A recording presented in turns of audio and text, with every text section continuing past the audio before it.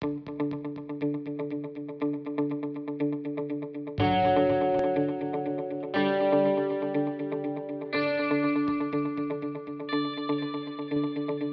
problem with quantum effects is that the better you understand them, the more you sound like you're losing your mind. You can't just, pick up a magnifying glass and show your buddy the whole quantum world. For many years, we were safe from the quantum nonsense as long as we stayed in our hot, wet, and noisy macroscopic world. But this has all changed recently with the discoveries of some nosy scientists that prove quantum demons have invaded our precious macroscopic life. The scariest thing about this quantum world is that we can understand it without believing it. For example, we believe a cat is either alive or dead, but we know that sometimes it is both at the same time, thanks to our friend Schrödinger. It's not right that Schrödinger was co-opting John Lennon's sense of fashion though, especially because it was before Lennon was even born. It only gets weirder from here. A good way to look at superposition is like how Lois Lane always sees either Superman or Clark Kent, but when he's alone, he doesn't really know who he is, and maybe he wishes he were Kanye West. These superparticles can move through walls, and it's only by seeing them as perturbations in a continuous field that we can explain how they got there. And somehow one particle can be entangled with another particle, such that no matter how far apart they are, if we see what is happening with one, we know what's going on with the other. Kinda like Kimye or Brangelina. A pair of these entangled electrons results when blue light photons hit the eye of the European robin. Probably the English robin too, but he's non-migratory. But then of course African swallows are non-migratory. Oh yeah.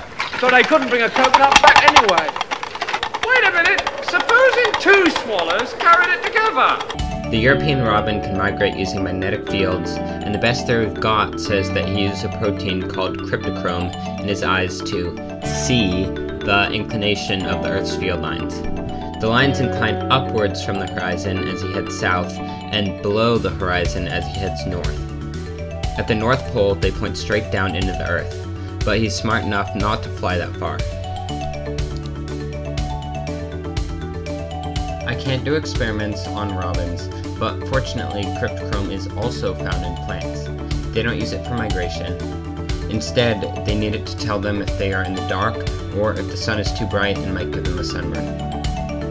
Cryptochrome stops hypocaudal elongation in the presence of blue light, as I showed in a greenhouse experiment with radishes illuminated with blue, red, or green LEDs. My data showed that plants under red or green light grow taller per unit of mass than those grown under blue light only. The plants think they are shaded, and so they are programmed to grow quickly upward until they find the blue light. If they get too much blue light, which can burn them, they use a signal from cryptochrome to start producing a kind of purple sunscreen called anthocyanin. Anthocyanins are antioxidants that protect the plant from solar damage. This is an example of a Thai basil plant growing among Italian basil plants. In Thailand, the Italian basil would sunburn, but in northern climates, the purple Thai basil grows more slowly. Red cabbage grows well in summer in our area, while winter cabbages are mostly green. Anthocyanins are all the rage now in healthier vegetables, like the trend towards darker tomatoes, with even more antioxidants due to copious amounts of anthocyanins. Even kale gets healthier with anthocyanins. All these fruits and veggies were grown in our yard or our greenhouse. So I bet you're wondering if vegetables can detect magnetic fields like robins. In fact, a wonderful study done with Dale Kress showed magnetic fields do significantly affect both monocaudal elongation and anthocyanin levels. I want to try this in our greenhouse, but you need a really large Helmholtz coil. Maybe next year. It really is amazing that quantum mechanics plays a significant role in magnetoreception, but it is even more important that the primary light energy gathering structures in photosynthesis are now thought to take advantage of a form of quantum field movement similar to quantum tunneling, to move from the receptor protein complexes to reaction center via all possible paths at once. It is as though they can decide retrospectively to arrive at the reaction center via the path that yields the best efficiency after trying them all first. Somehow the quantum coherence is maintained even though the conditions in the plant leaf are vastly warmer, wetter, and more complicated than those effects can tolerate in the laboratory.